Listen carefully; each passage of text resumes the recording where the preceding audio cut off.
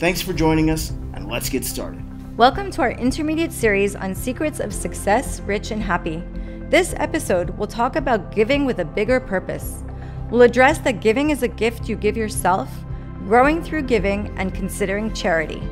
As usual, we'll introduce you to your personal challenge, which is designed to get you in the habit of practicing things that are healthy for the new you. Ready? Awesome, let's get started. With that, we invite you to get settled in a place where you can digest this information without interruption or struggle, clear your mind, and get ready to take the next step in a vital transformation. Let's start with a brief moment of silence to focus and meditate on what you're about to learn, receive, and practice.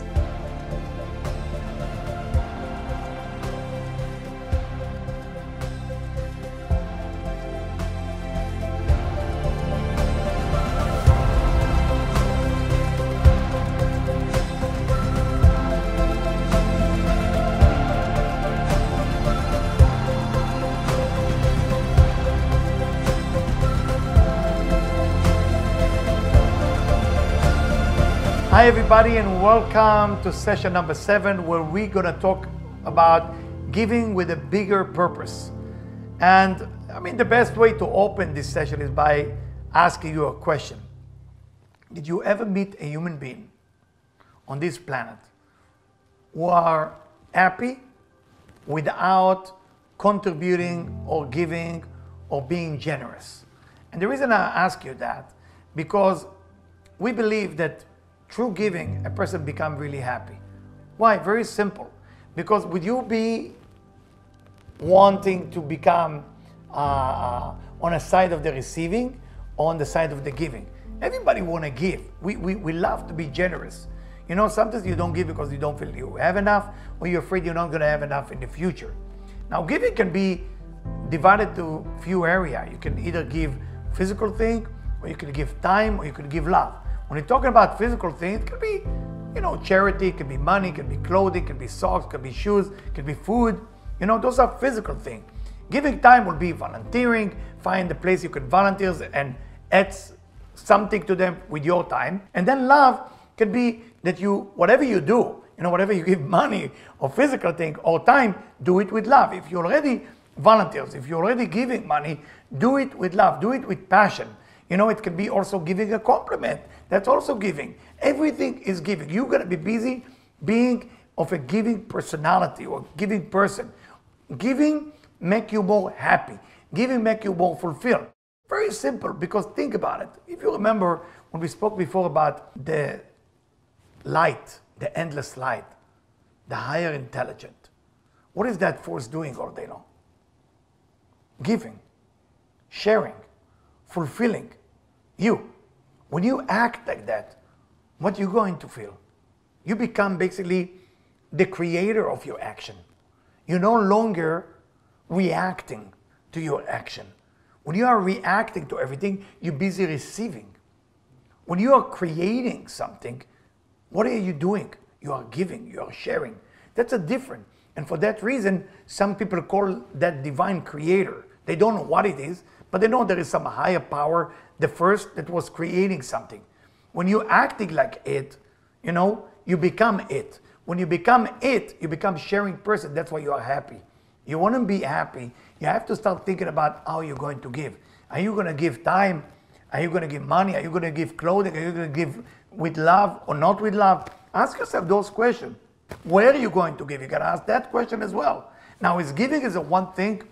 Giving is all day long, every minute of the day. But I'm not asking you right away to transform and do it. The practice of giving is taking some time. It's taking a lot of practice, because the giving cannot be, okay, I'm going to give once a month. Let me write a check. Writing a check is good. You're writing a check, you give charity, you give maybe your tithing, 10%, whatever that you want to do. But there is more to it than just writing a check. Because once you're writing a check and you're expecting yourself to be happy, not necessarily would be. Basically, you take some ink, put it on a piece of paper, and you say, make me happy now. Here, I pay $2,000 for my happiness. I will tell you that you might be disappointed. So what does that mean? Is it the amount? Is it the quality? It's both. It's how often you give. Are you are looking and searching to give every day? And if it's not money, then it's time. If it's not time, then it's compliment. If it's not compliment, it's something. You gotta be in a giving mode. You gotta be in a giving mode. It's not about that one thing you did and gave that will make you happy. You look and you're searching for how can I give more in every opportunity. You know, you're walking into a restaurant and you see somebody desire that table that you plan on receiving, and they really want to get, here you go, that's your chance of giving. Are you gonna do it or not? What are you gonna do right now? You said, well, if I'm giving them that table, my favorite table in a restaurant, I will be miserable. Try it. Once you will be able to let it go and give it, you'll be happy. The same thing with charity. The same thing with everything that you are doing. You know, when Debbie and me decided to open Vital Transformation as being the one place that you can come for free and you don't have to pay, we knew that by us giving to the world such an information, knowledge, you know, such a wisdom, such a philosophy for the world, we knew that people will benefit from it. Every day that we are doing so, we enjoy ourselves. We are happy. It motivates us to continue more and more and more, because the happiness that we get by doing, sharing, and giving is tremendous. And we guide our client, and we guide our student, and we guide our follower in every opportunity that you have to give. Whatever it is in a party, whatever it is when you drive the car, whatever it is when you eat, whatever it is when you are walking, there is always opportunity to give. Now, I want to make a distinguish between manners of giving and spiritual giving. A lot of time people fall into the category of manners. Yes, it's nice to have good manners. Have a good manners. You ever saw a kid when his mother or father said, say thank you, say thank you, say thank you. What is the kids doing? Thank you, thank you, thank you. Can I have the candy now? Thank you, thank you. The kids don't even mean it. The parents just teach manners. And those manners is for who? It's for the family not to be embarrassed that the kids grabbing that candy or gum or chocolate, so the parents look good. Is this sharing there? No, it's manners. We look good, and it's receiving again. There is no giving there. It's just receiving thanks, you know, and giving thanks. That's what you're doing. That's all what you're doing. When it's come from a spiritual point, if you look at it different, my friend, unbelievable different. Unbelievable different. When it's come from a spiritual point of view, it's not about what people think about you when you do sharing. It's about you are understanding that there is rules in this universe. The way that this universe operates is the giver become happy. So you are excited when you have the capability to give, whatever it is, money, time, or love. You are actually excited to say, wow, I can't believe I have the opportunity to give. Where can I give? What do I need to do to give? You are searching for more and more to give. Then you become happier.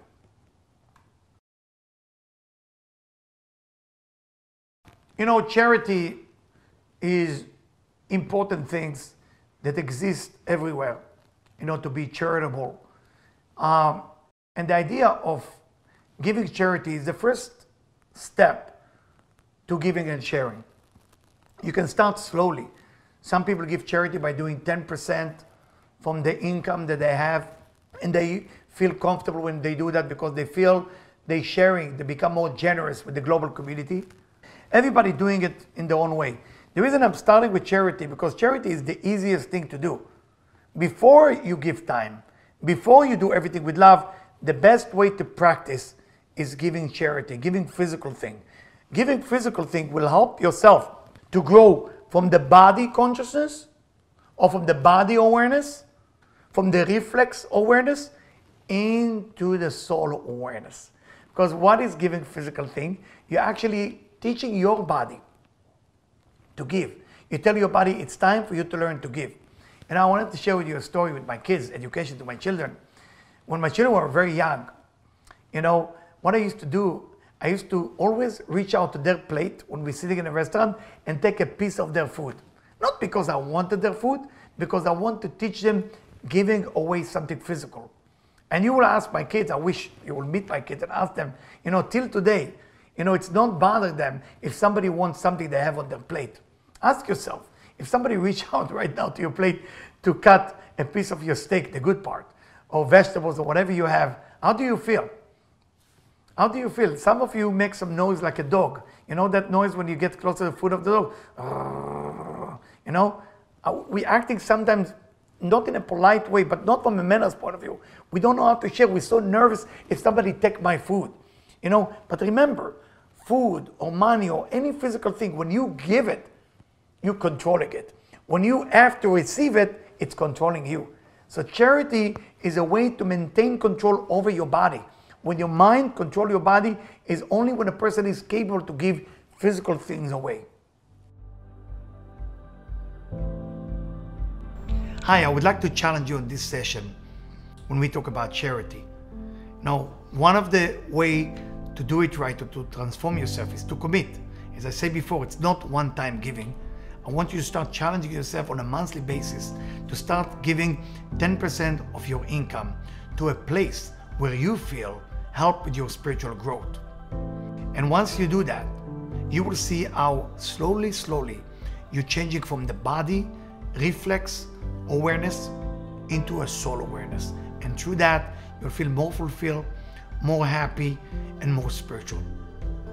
Thank you. Thanks for watching. This is the conclusion of our series, but not the end of our content. We hope you've enjoyed this journey, have accepted the challenges, and are moving forward towards your goals. For more information, visit us at vitaltransformation.org, where you'll find access to all of our guided sessions, content library, weekly updates, and upcoming events.